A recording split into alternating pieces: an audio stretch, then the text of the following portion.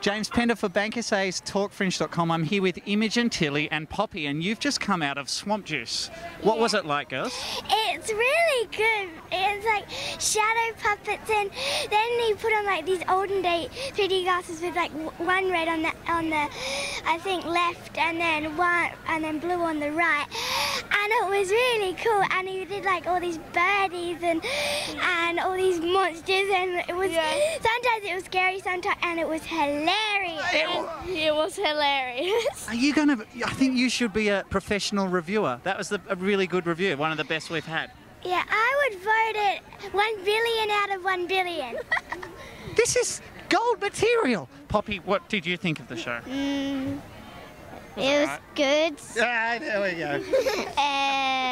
I liked it. Yeah, you liked it.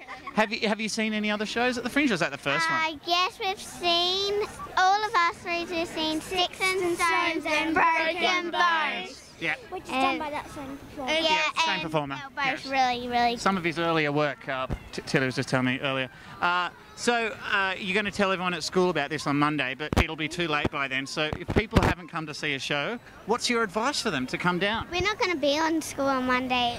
We only go on Wednesday. Public holiday, then we got a pupil free day on Tuesday, so we'll go back to school on Wednesday. It's pupil free day on Tuesday, and it's possibly the longest weekend of the year. Life is just awesome at the moment. Swamp Juice was great.